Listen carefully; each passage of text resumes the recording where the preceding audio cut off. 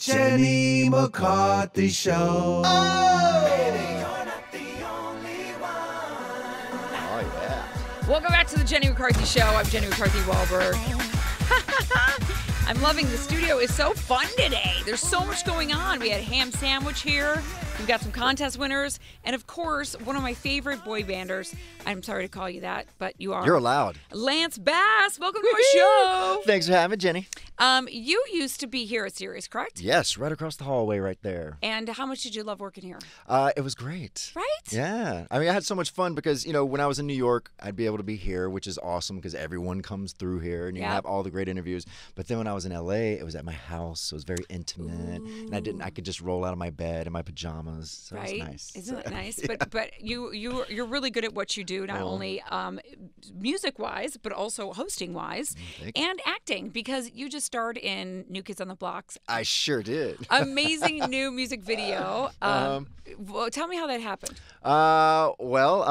Donnie called me and he was like, "Hey, I just wrote this song. I'm going to help direct this video, and we want you to play the professor." And of course, for me, it's a huge full circle thing because, you know, I loved New Kids when I was young. I camped out for tickets. And so to be able to star in the music video in 2019, it's a huge full circle for Lance Bass. Oh, my God. I love that. And like, you flew all the way in from L.A. to do the video, and you were the perfect choice. I thought you were so good. You looked so handsome in the video. Well, thanks. And Donnie said, you just said, make sure you tell Lance he was just such a class act and a good guy. Aww. Like, really egoless. Well, you know, I've been in this business a long time. You know. But usually the ego gets bigger and angrier. Yeah. So how have you managed to undo I don't that? know.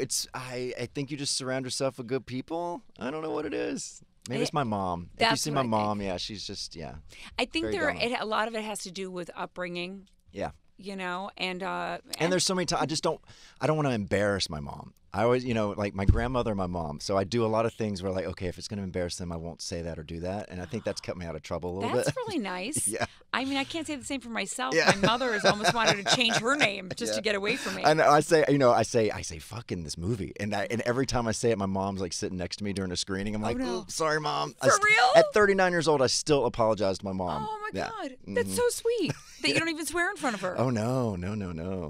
You can imagine my very religious Catholic mother when I brought her to the Playboy Mansion the first time to see my Playmate of the Year party. She was like, "Oh my God, you're going to burn in hell. I'm going to join you." I'm talking to Lance Bass. His new documentary, it's out now, correct? Yeah, it just came out like an hour ago. The Boy Band Con, the Lou Pearlman Story. Donnie and I got a sneak peek of it, and I got to tell you, for all of my listeners out there, that the docs that we love, this is one that you guys are really going to love. Why did you want to do this one besides the obvious? Well, I mean, I've been making docs for, several years now, so it's the genre that I just love the most. I just love educating people and giving people, a platform to speak their truths. And that's what I wanted to do with this film. So many stories of Lou Pearlman have been very salacious. The Vanity Fair article, the American Greed. I wanted to do a story where people that actually knew him just told their stories, and it wasn't going to be crazy, we're making him look like the worst person in the world. It's just, who was this guy? And in the end, you're very conflicted on how to feel about him. You kind of feel empathy for him, and at the same time, you hate him. But I thought this was the perfect time to do it. Pilgrim Media and YouTube brought it to me and said, "We'd love you to help produce this." And that's the one thing that makes a documentary, I think, good, is when you can allow the viewer to decide how they want to feel about somebody.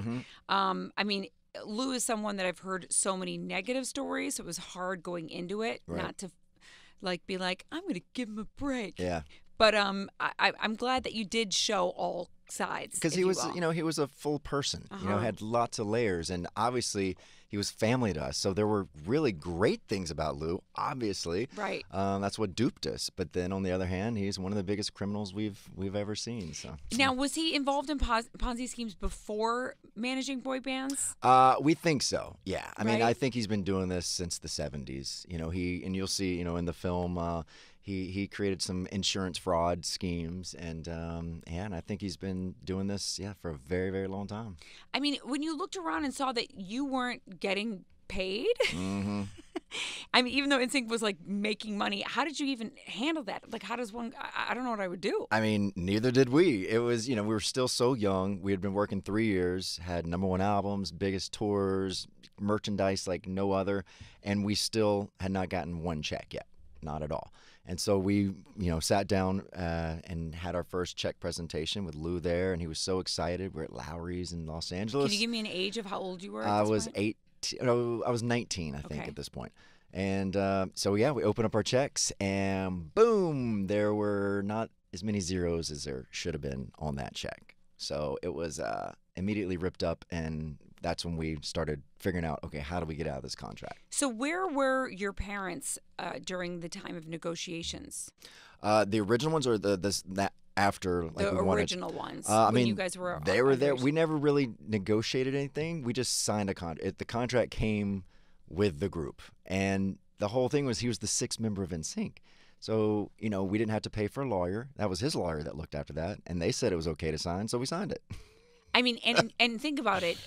You're so like naive and grateful for the opportunity that you're like, oh, I'm willing to risk it. Oh my God, I'm 16 years old, junior in high school. Never even knew I would ever go into music. So yeah, when you're offered the world, you take it. I mean, who do you think was helping him because he couldn't pull all this off? Oh, I mean, he had tons of people. I mean, he had his inner circle. A lot of different partners out there. A lot of people coming out of the woodwork now. We're finding out a lot of information. There could definitely be a second documentary on his life. Right? Mm-hmm. And it wasn't just boy bands he was stealing from. Oh, no. I mean, everything. The main thing he did was a Ponzi scheme against these Orlando residents. He did a Ponzi scheme around Church Street Station downtown Orlando, and stole, I think, $500 million. Oh, my God. Mm-hmm. Took, life savings away from all these elderly people. I mean, it was horrible situation. That breaks my heart. Yeah. There's a special place in hell for people like that. I'm sorry to be so blunt. I'm talking to Lance Bass. The Boy Band Con, I want to name it again so you guys have watched this documentary, The Boy Band Con, the Lou Pearlman Story. In Backstreet Boys, O-Town, talk about them. Mm-hmm. It's these were the groups that were, established under Transcon Records and, Correct. Lou Pearlman. And during the time, we never really spoke to each other because he was pitting us all against each other. So he would tell us things Backstreet Boys would say, then he would tell the Backstreet Boys what we would say. And so every time we'd see him at an award show or something like that, we would stay clear, which was such a good ploy for him It's a genius manipulative, because it's totally manipulative. And so it wasn't until after we disbanded that I would even talk to the other guys, and then AJ and I became really good friends, and right. All this stuff just started coming up, and we started swapping stories. I mean, it's almost exactly what a cult leader would do. Total cult leader, yes. No, keep you away from certain people, so you just don't talk. A lot of similarities, yeah. What was the thing that put him in jail? What was that smoking gun? Let's see. I know it was the Ponzi scheme. I don't know exactly what they arrested him on because they found him in Bali, and you'll see in the movie how the crazy way they found this guy. Like it was, it's a movie. It is such a movie. Like you can't write this stuff.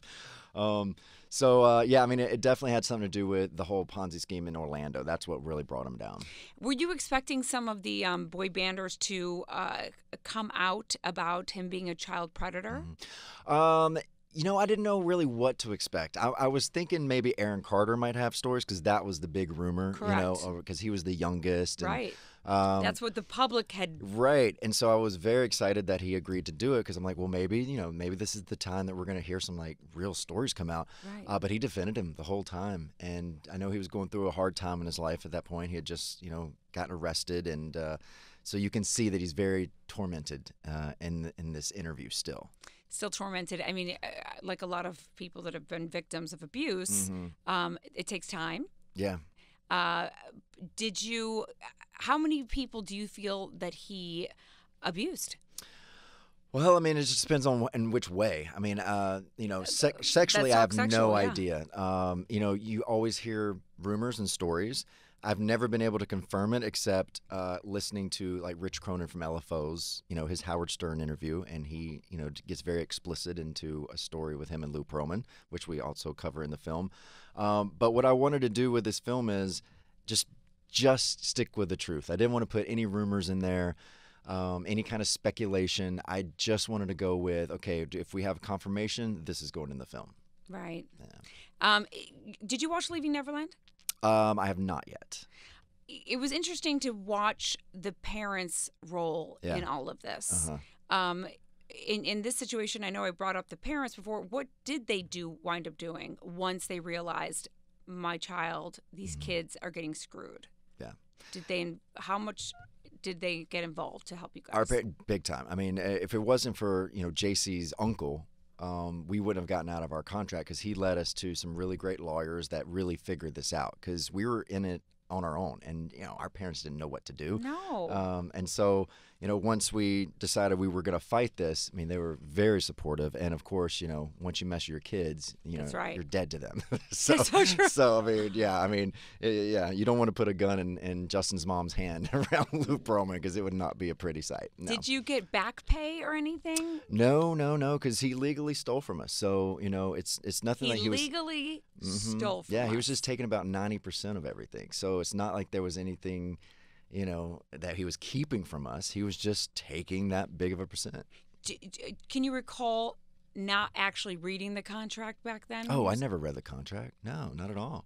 Because my lawyers read it. Lou's lawyers. Lou's lawyers. Yeah.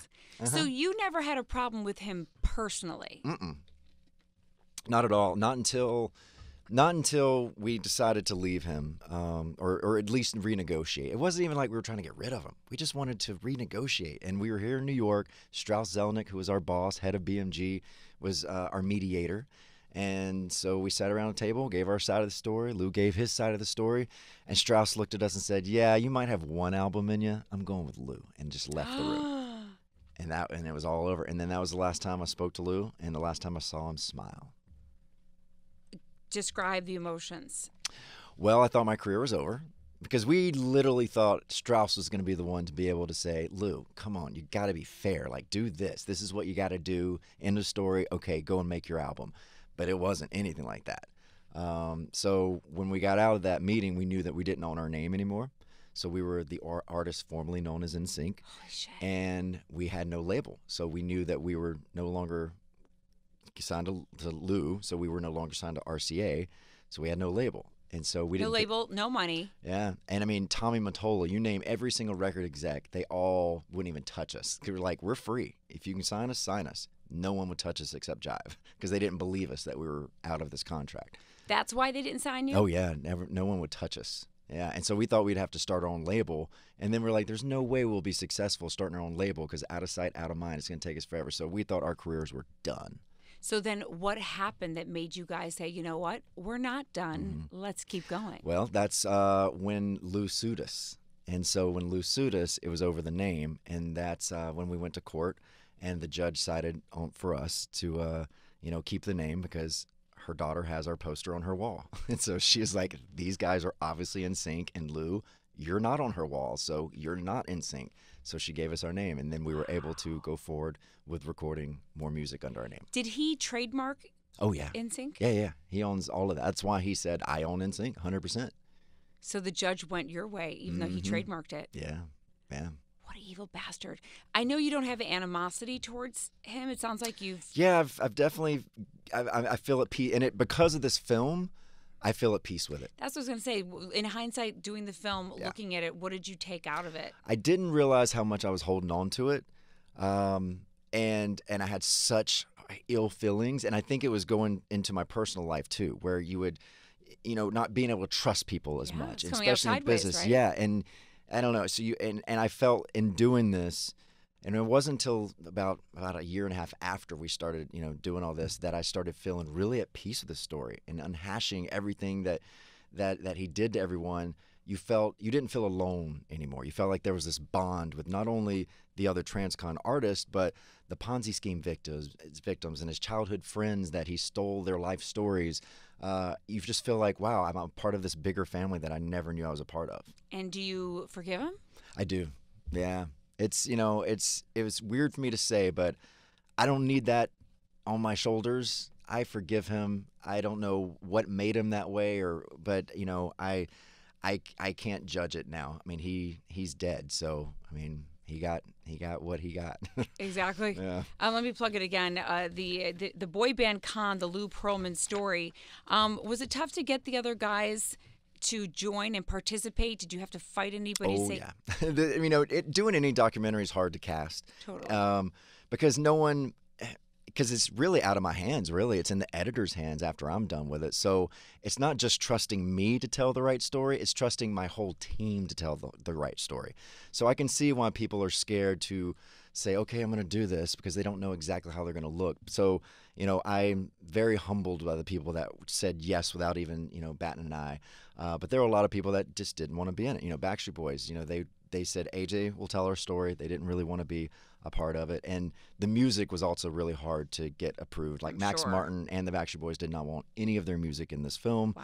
But after watching the first cut of it, then they all changed their mind. They're Good. like, okay, now we will support this film. Who surprised you the most out of the documentary? Well, what surprised me the most was the childhood friends. Like, I didn't know any of those stories. So there were a lot, and you'll see a lot of these stories that come out in this film that your jaw drops. You're like, what? And you kind of have to chuckle. You nervously chuckle throughout this whole movie because you're like, what? That's just ridiculous. So that's, those are the things that shocked me. But I think some of my favorite interviews was Nikki DeLoach from the girl band NSYNC, and Ashley Angel Parker from O-Town. I think they were tremendous storytellers. And especially with Nikki's interview, I mean, I've known her for years. She used to live with us, and I never knew how deep it went with her and how scared she was of Lou Pearlman. And you see that fear come out of her, and I never realized she was so tormented until now. Isn't it amazing how one person can affect so many people's lives? Yeah. It's so sad, and that's what narcissism can do. I mean, he's a complete... he suffers from narcissism disorder and a sociopath, I think. Sociopath, for sure. Yeah. What took so long to freaking catch the guy? I mean, I don't know. And in the film, you'll see that they almost had him years before the Ponzi scheme, really took effect. And there you'll see some FBI agents and everyone talking about it. And, one of the people at the district attorney office almost had him for, defrauding people in this... he had this company that, modeling company or whatever, and it was just very shady. So they went in there to see his offices. It was all set up, like it was a fake office and everything. And there was a new attorney general at that time. And he's the one who said, yeah, look the other way, because Lou had donated hundreds of thousands of dollars for his governor race. It's so fucked up, isn't it? Sorry if your mom's listening. But it just shows you, so it really unveils a lot of, just corrupt at the highest places. And boy, are we seeing it now, especially with celebrities. There is a lot of similarities in this film with a lot of things going on right now. Right? Yes. Yeah, a lot of parallels. No wonder why people hate celebrities. Yeah. Yeah. Speaking of celebrities, now I want to just go into a little bit because I only have a couple minutes left, but I know that you're, I think you're a Housewives fan, correct? Oh, yeah. You better believe it. There was an amazing episode on last night of Real Housewives of Beverly Hills, and there's the whole drama with Doggate, Dorit, LVP. Give me your views on what's going on right now. Lisa's a dear friend of mine. I was just in Vegas for her opening on Saturday. It's gotten so ridiculous, these shows, because it is now to the point where it's all about someone saying one thing and then one person mishearing one little thing of it, and then you're going to fight about what you heard the rest of the season. It's so annoying. But the whole Puppygate, if you think Lisa goes and sells art, magazine, stories, it's ridiculous. There's no way she would ever do that. So you're 100% defending LVP. Oh my gosh, yeah. Now, she liked to be a shit stir, of course. Totally. She's a total shit stir. Donnie is 100% team LVP. Yeah, yeah. But she likes to make things interesting. And look, she's got to help produce that show too, because it kind of gets a little stale. Well said. I'm a fan of her. I love LVP, but I also wouldn't put it past her to try to get ahead of a story. Yeah. You know what I mean? I wouldn't either, yeah. And, and the thing is, and the ladies need to remember, don't break the fourth wall. This is a TV show, right? And, don't break the fourth wall. And I always keep wondering, how come everyone's forgetting the fact that Dorit is the one that dropped the dog off? I know. You know what I mean? Yeah, she got through this clean. But I've been begging her to leave that show for a long time. Like, just take a little break. Just take a little break, because the problem is with people like her, she cares too much about what people think. She does. You know, and you got to just be like, I don't care. Like, especially if you're on television, reality especially, like, you can't care what people think about you. And I think that comes across, which is why people thought this would be true, because she wants to get ahead of the story. She wants to make sure perceptions, on her side. You being friends with her, how is she handling everything right now? I mean, she's good. She's, very disappointed, and it's frustrating to be a part of a show that you don't like to do anymore. And you feel like people are attacking you and trying to set you up. I mean, it's so funny. They're all saying that she's trying to set people up, but this whole time, they're the ones. I mean, look at Lisa Rinna. I mean, she's been the puppet master this whole season, but no one's, turned it on her and said, well, you're the one setting everything up.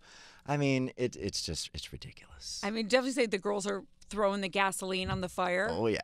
But I mean, I feel bad for LVP in many ways, because she's gone through a horrible tragedy. Yeah. But I also see the ways of her manipulation as a genius producer starting to bear its fruit. Yeah, she's a good producer. She's a good producer.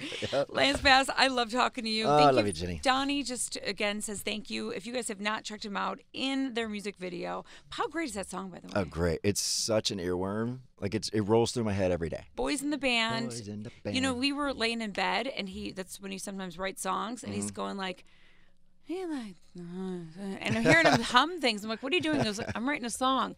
It turns out to be Boys in the Band. He's like, I got to get Lance Bass. So check that out. And also, you guys, his documentaries are all great, but for the one right now to check out, The Boy Band Con, The Lou Pearlman Story. Thank you so much, Lance. Thanks for having me. Come back anytime. Oh, I will. All right, be right back, guys. Jenny McCarthy Show. Oh!